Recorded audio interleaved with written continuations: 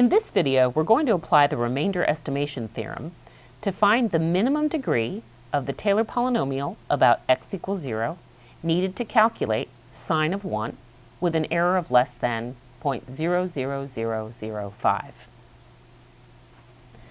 Let's first define our function as sine of x.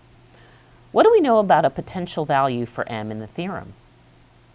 We know that any derivative of sine of x is among the following: sine of x, negative sine of x, cosine of x, and negative cosine of x. Now the maximum value of any of these for any x is 1. So we have that the absolute value of the n plus first derivative of f must be less than or equal to 1. So in our theorem, let's let m be 1. As a result, we now have that the error bound is bounded above by 1 over n plus 1 factorial times the absolute value of x minus x naught to the n plus 1. Well, what is our interval of interest? Well, we're considering the Taylor polynomial centered at 0, so x naught is 0. Since we're investigating the error involved in approximating sine of 1, the other side of our interval is 1. So this value will be 1. This value will be 0.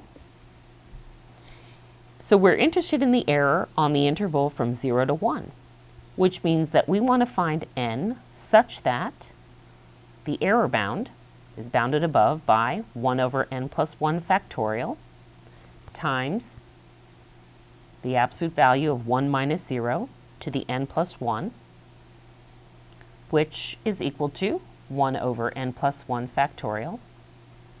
And we want that error to be less than 0.00005. Another way to think about this is to identify a value of n such that n plus 1 factorial is greater than 20,000. Since n represents a degree of a polynomial, we will test only whole numbers for n. Pause this video and test some values out. We find that since 6 plus 1 factorial is equal to 5,040, and 7 plus 1 factorial is 40,320, we need, at a minimum, a 7th degree Taylor polynomial to approximate the actual value of sine of 1 with less than a 0.00005 error.